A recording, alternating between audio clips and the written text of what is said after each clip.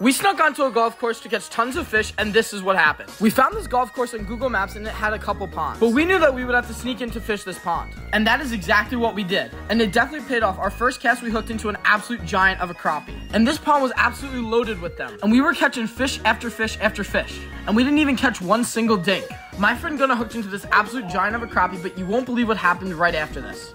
There's a $20 glide bait right now. You got it! Oh my God, you just got it. That is a $20. I couldn't get it. I had a hookless loop. Look where I hooked it to on the travel. Dude, that is so lucky. So we came home with a free $20 lure. But on our way out of the golf course, we ran into some trouble. A golf cart started chasing us, and I had tons of golf balls in my pocket. Jeff. Golf balls.